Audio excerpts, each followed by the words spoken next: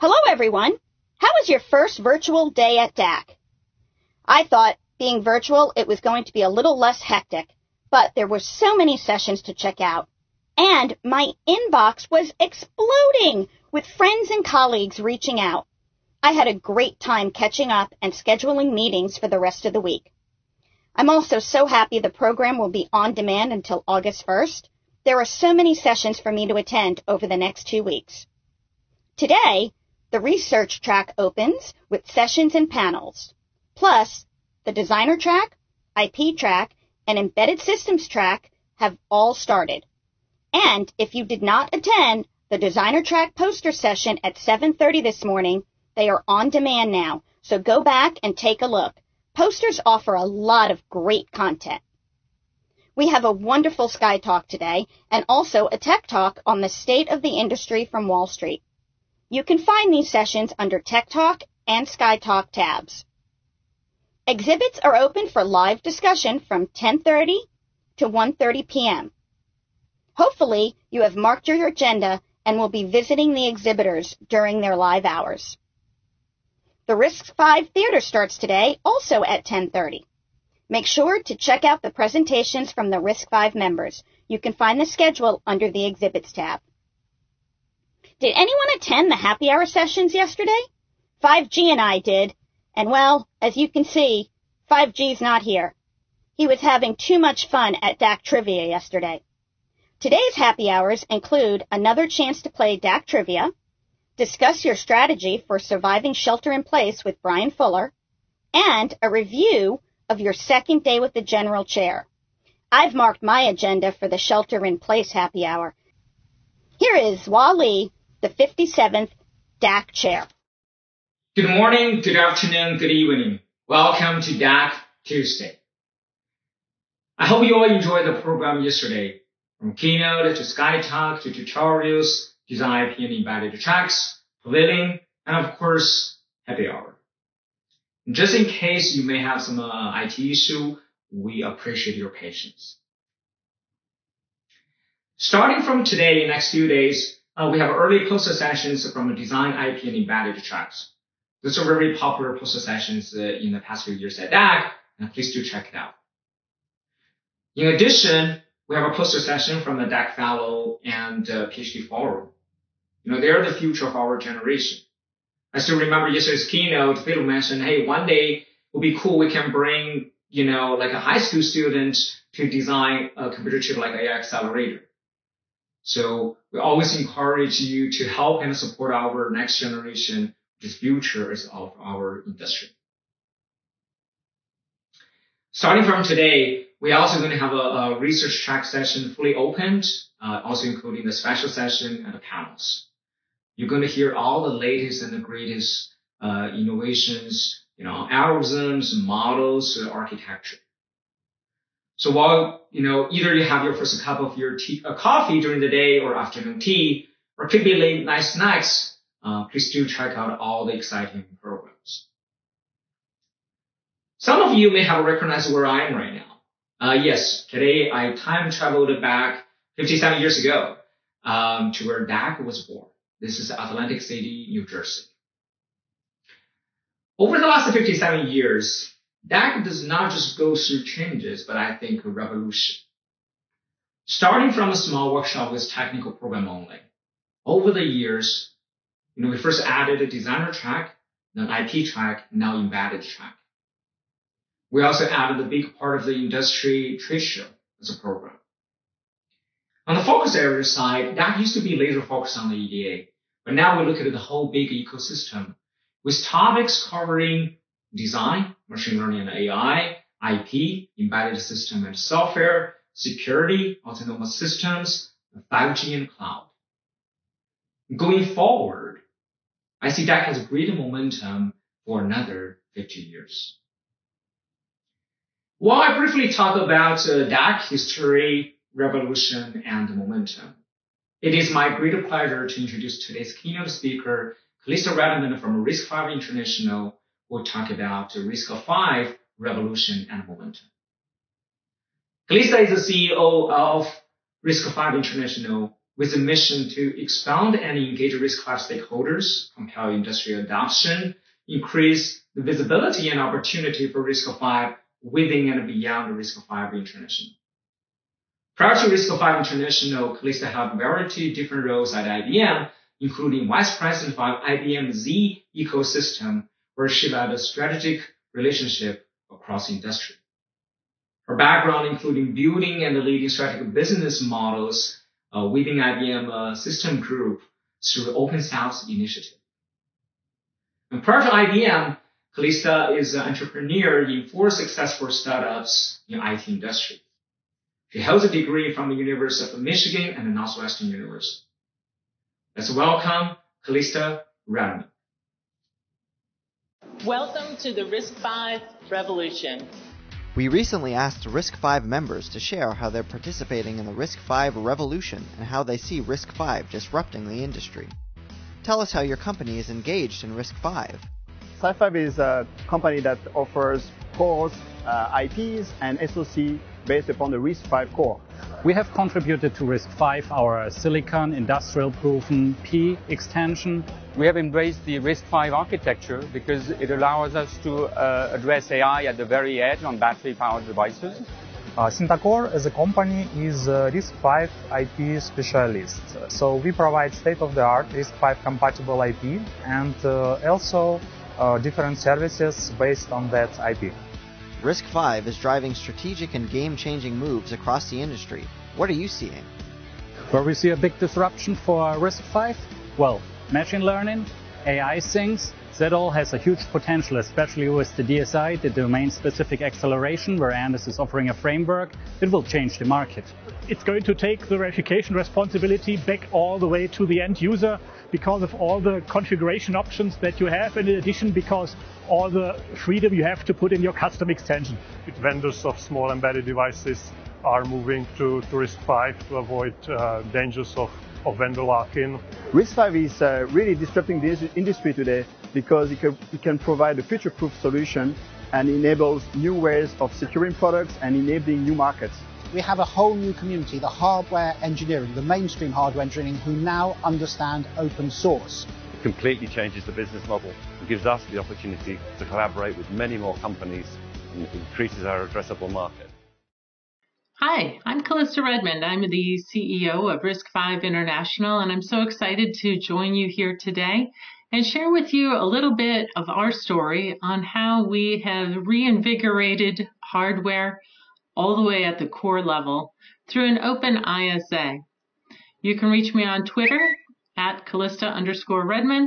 You can learn more about our organization online, and I hope you'll follow us and engage in our community. Let's step back in time for a second. You know, in the 1980s, everyone was out to participate in the processor war. Numerous different types of custom processors and proprietary architectures were proposed, from Intel to Atari. In that time, we were less concerned about energy consumption, and the win of the day was by Intel.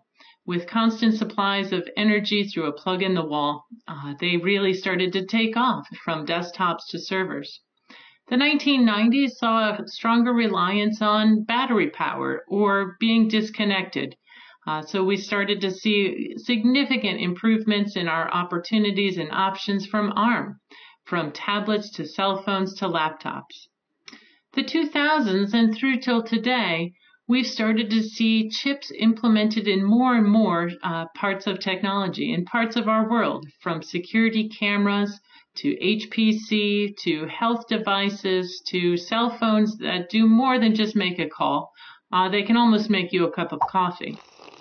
This is continuing to explode, from sensors that are computing data in the headlights of cars to the many different areas where we're relying on artificial intelligence and machine learning.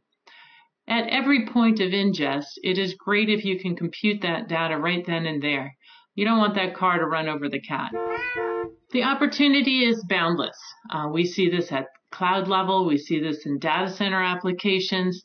Automotive is very concerned with not only how can we compute that data and save on storage, but also the safety protocols that are most important in moving vehicles. Industrial IoT is incorporating artificial intelligence, mobile and wireless, from the apps that connect you with your business to the social and other types of apps that keep you connected through the air on networks and through those base stations, not to mention 5G. Consumer and IoT devices are continuing to explode with everything from coffee makers to refrigerators and devices throughout our business world and industry world as well. Memory is also at the forefront of where we see lots of innovation happening and lots of collaboration opportunity. You know, when you really step back and think about it, taking something from an open standard approach or an open source world means you have many different building blocks upon which you can innovate. Rearrange the pieces and parts, and you can go into an adjacent space, continue to grow your business. This brings about not only global collaboration for finding innovations and partners to go to market with, but also global opportunity.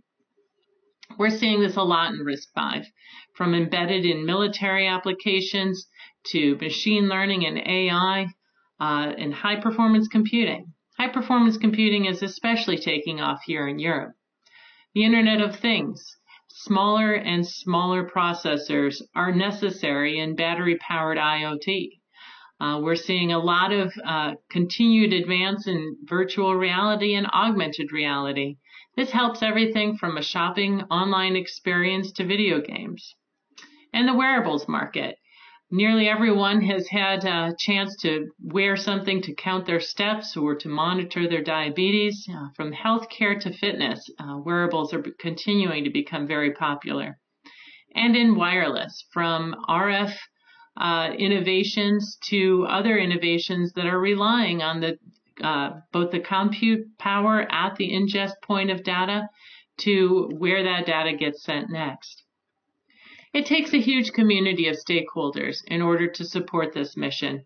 This is not just about IP. This is also about manufacturing and fabs. It's all about research and universities who are cultivating our talent and ensuring that around the world we are teaching RISC-V in universities, as well as once you're in your career, to incorporate training providers as key stakeholders in this revolution.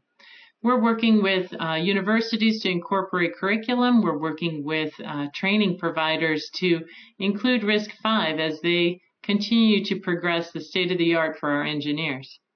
Across industries, we see industries from automotive to military, from HPC to healthcare, and across a huge variety of industries that are bringing RISC-V into the forefront. This is a great area for entrepreneurs, and the VC community is well aware of it. We are working closely with many VCs around the world as they look at RISC-V as the next innovation that is revolutionizing where we are in the semiconductor space. We also have relationships with analysts who are forecasting and reflecting on the progress of RISC-V and other technologies and where RISC-V is in its maturity and life cycle, as compared with many other ISAs. We are working with software across open source Linux implementations to tools and other providers to help design and develop the next RISC-V processors. You know, the functional innovation at a technical level is super important to RISC-V. We have many different work groups who are engaged deeply in their domains of expertise, from acceleration to memory and storage and microcontrollers that can help both with GPUs or other memory configurations, around security and creating those zones of trust and trusted execution environments. We are working hard to partner with Google on OpenTitan and also with other corporate interests from Western Digital and others around the world. We're working with many of our members on design support, ensuring that we have tools and resources that are the same as what you would use with any other ISA, and having that support on RISC-V as well. So with so many stakeholders and so many partners in innovation opportunities, there also comes global opportunity when it comes to markets. You can take a wearable that you're using in fitness and start applying it to healthcare. You can take sensors and other compute that is happening with data in moving vehicles and apply them to other parts of industry. You can start to expand your opportunity beyond your geographical borders. A solution that works in one corner of the world may work very well or be a proven approach in another part of the world. In fact, global adoption is happening very rapidly. This chart goes from basically 0 to 62.4 billion. That is incredible growth between 2019 and 2025. Semico has predicted that the fastest growth area of this will be in the industrial sector with 16.7 billion cores. We see this continuing to advance. We're excited to work with the analyst community and continuously updating, where is production? Where are the predictions matching the production and the outcome? Let's take a little walk around the world.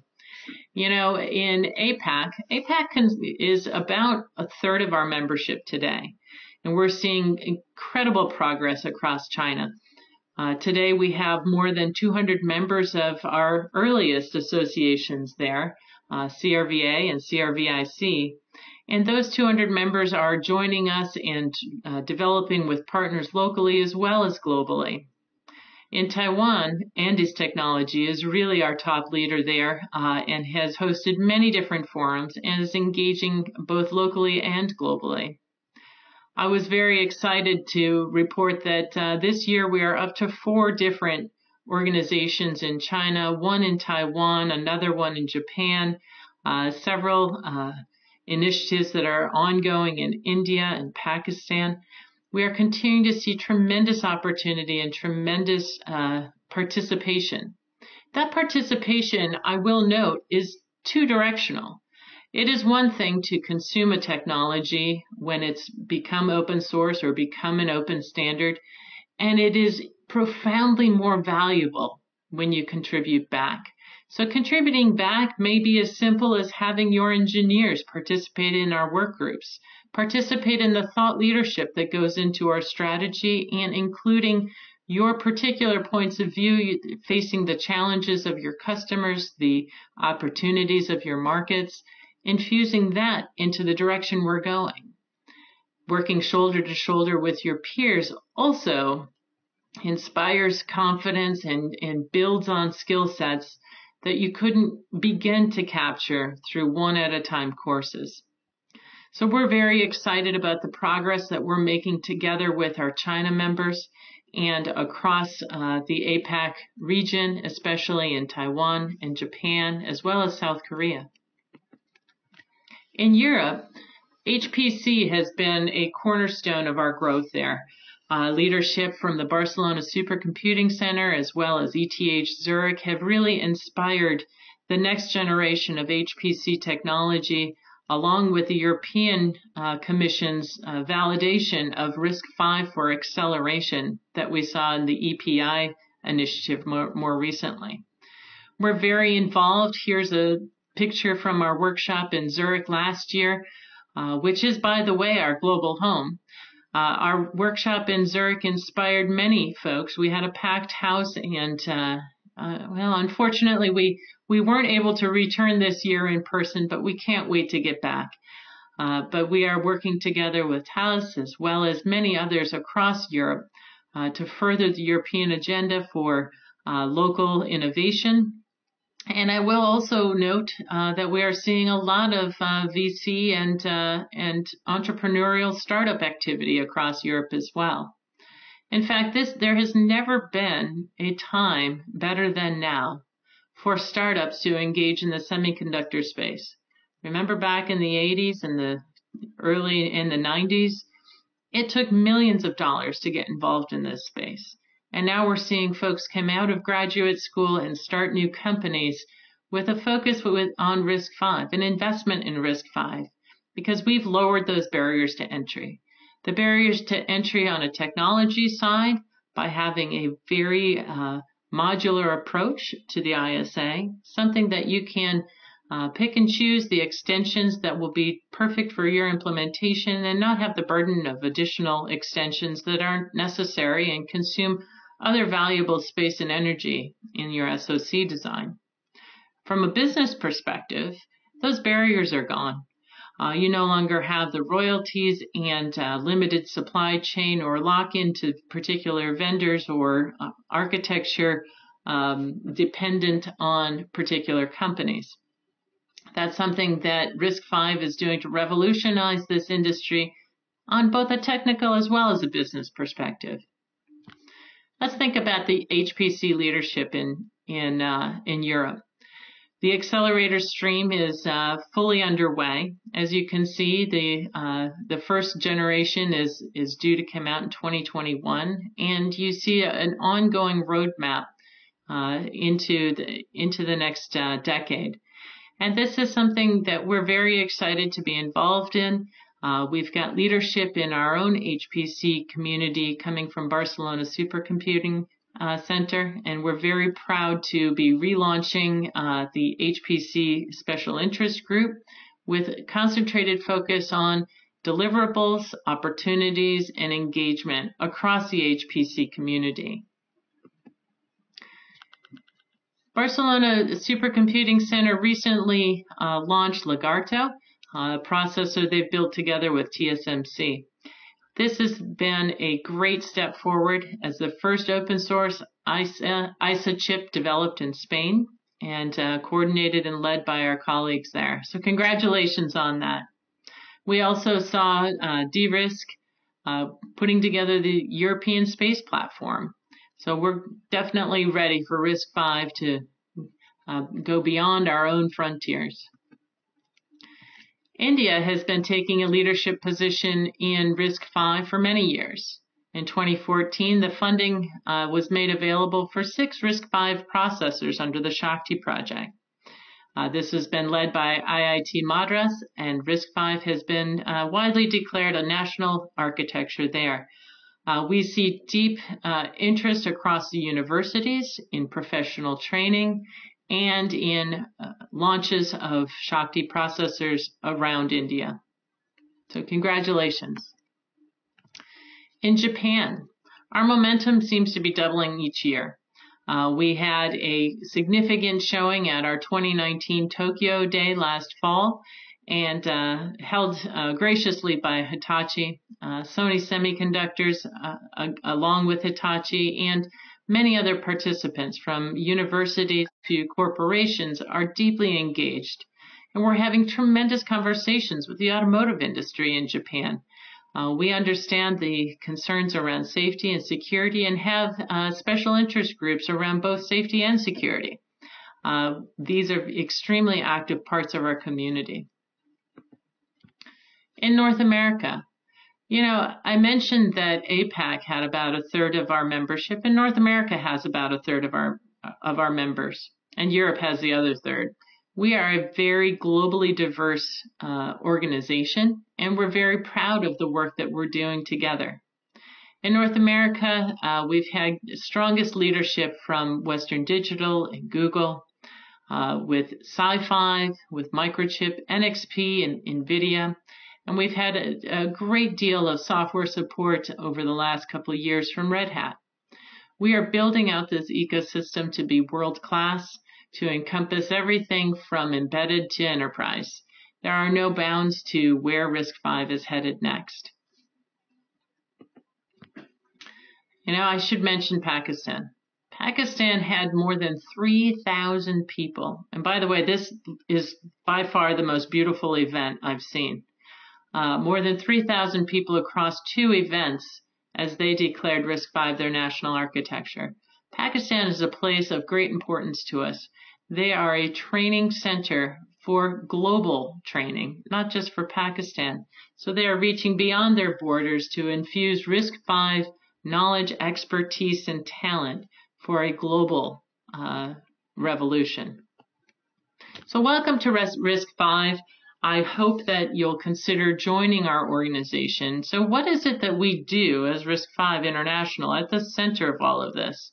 We do want to be the center of gravity for all things RISC-V while appreciating and understanding the many different opportunities geographically to continue to pursue our aspirations. So we are supportive globally and act globally. This is a snapshot of just many of our members as we have them today. And today we are at more than 580 members. This is around across 50 countries around the world. As you can see from this chart, we have a great diversity in the talent that is coming in, the perspectives, the stakeholders, and the strategies coming together. That blue line in the background, if you can squint a little and see it on your screen, you'll see we haven't hit a plateau yet. We are continuing to grow. We are continuing to bring folks on board. This dates back to our inception back in the third quarter of 2015. We're excited about our 5-year birthday this year, and honestly, I've never seen an open hardware initiative growing as fast as RISC-V. We have advocates and ambassadors around the world across all industries in many of the different technical domains that are important for long-term success. We are building this revolution not just for today's custom processors, but for the future of computing. RISC-V is something that we are absolutely determined to lean on for the next several decades of SoC designs. So let's talk about the programs that RISC-V delivers. Across our organization, we have 6 different programs. This is really where those membership dollars go. We are pursuing technical deliverables. It is our goal and our responsibility to guard against fragmentation and forking. We manage and progress our technical work groups to provide open and freely available technical deliverables ranging from software to ISAs and ensuring that we make those freely available at a global level. We also are the administration engine behind the scenes of each of those technical work groups, and there are about 30 of them today. In compliance and verification, we launched our first compliance kit last December and are working on tests to go along with that. Visibility. Visibility is super important to me. This is not just about how we are representing RISC-V as an organization, but it's at least the same level of support that we give to amplifying the success across our community. Success that members are having in their domains, in their progress as organizations, as they embark on new adjacent spaces to take advantage of opportunity.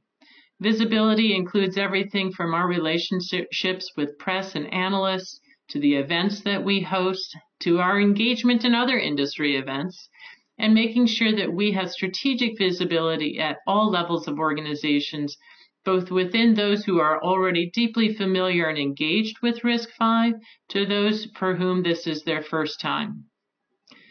Learning and talent.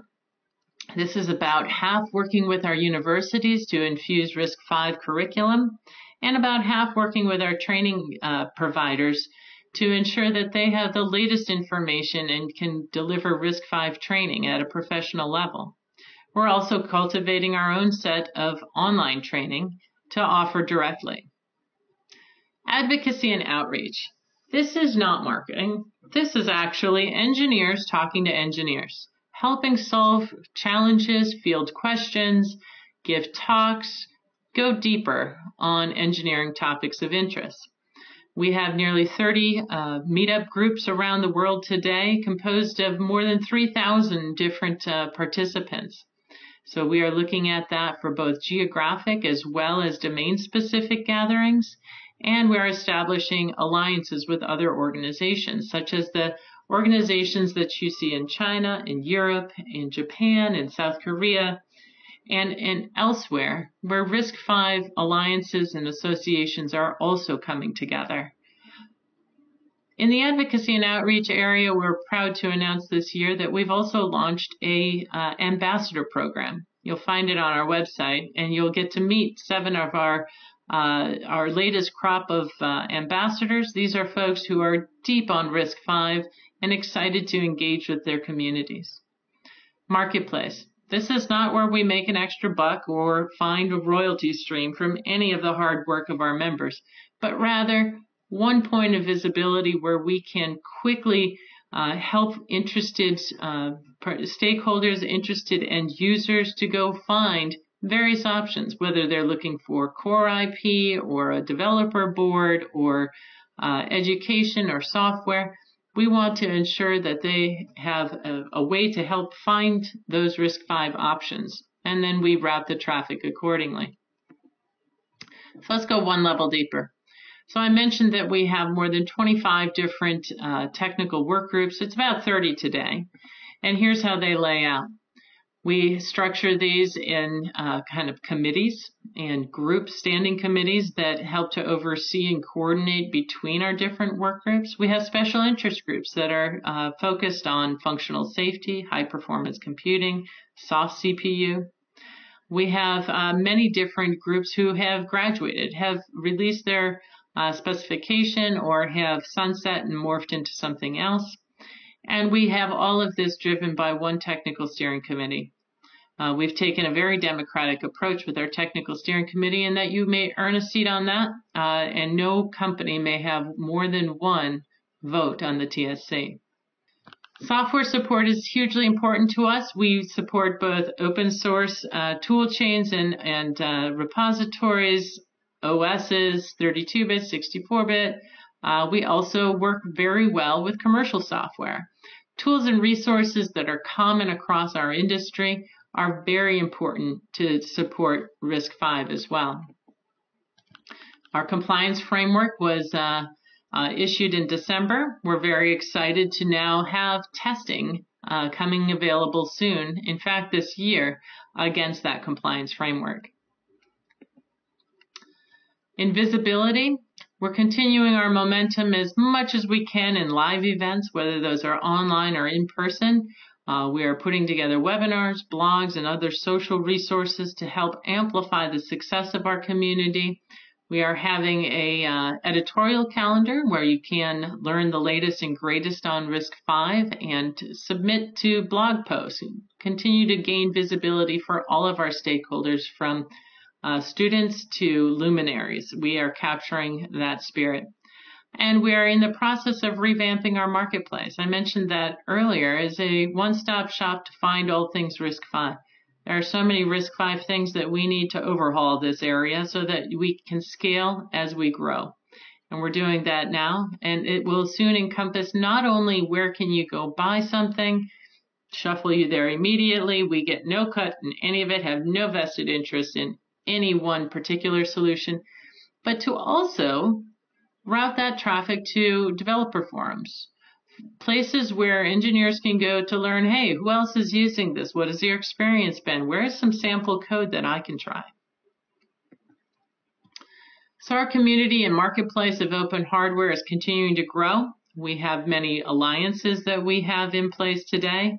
We have many cores and SOCs that are available on our website that you can see today and learn more about from each of the folks that are providing those.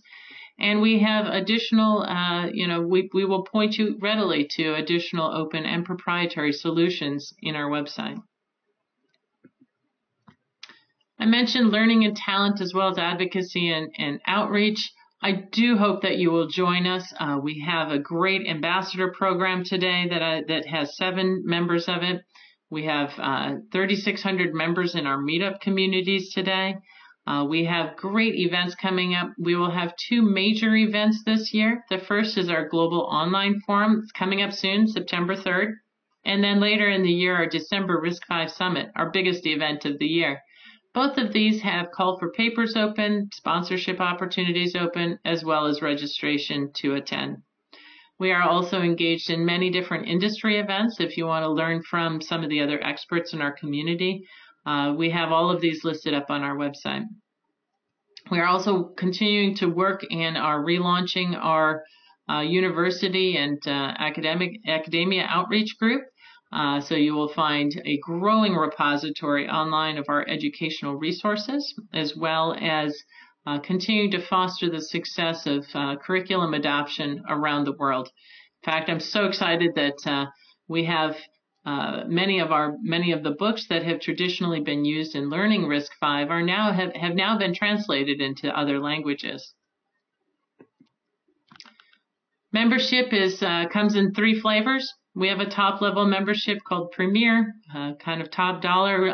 Also brings with it very deep strategic interest and a strategic opportunity to help drive the organization as a member of the board of directors and a member of the technical steering committee. Our basic level membership for companies is called Strategic, and we tier pricing on that based on how many employees are in the company. Gives you all the rights and privileges of membership. Our community member benefits, this is a free level. This is very normal in open source world where we are offering free membership to universities, nonprofits, and individuals. I hope you'll join us if you have not already. So please reach out to me. Again, my name is Calista, and you can find me very easily online. This slide will tell you about my Twitter handles, our website, LinkedIn, and WeChat. So please join the revolution. We're excited to grow together with you. So thank you so much, and that will wrap up my presentation for today. And I look forward to your questions. And please share with me your thoughts, your ideas, your inspirations, your challenges, and your triumphs. Thank you so much. So I hope you'll join the revolution. I hope you'll sign up for RISC-V, learn more, and join us in this new frontier. Thank you.